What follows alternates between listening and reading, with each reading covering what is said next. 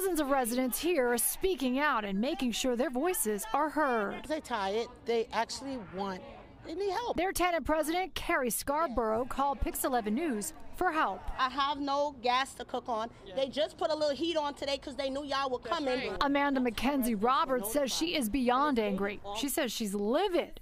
No gas for months and no explanation or timeline as to when it will be restored. This is how the residents in this building were notified that we have no gas.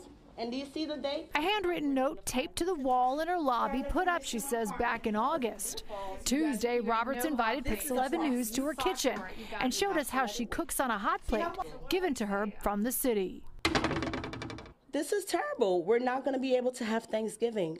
I'm the parent of a college student. Do you know how they look forward to coming home to Thanksgiving? I can't provide Thanksgiving for my son, for my family. Roberts is from Guyana. Her 19-year-old son is coming home from college for Thanksgiving for the first time. His favorite dish is fish cakes, but Thanksgiving is off.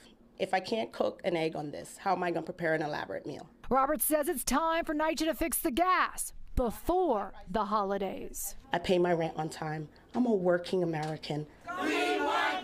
NYCHA confirms this gas service interruption is affecting 48 apartments due to a leak. As of Tuesday, 60 NYCHA buildings have gas outages across the city. That's according to NYCHA's website. Concerning the Brownsville house's outages, a spokesperson tells Pix 11 News, quote, "While we understand gas service interruptions are inconvenient, we also want to ensure our residents' safety as we work to restore service as quickly as possible."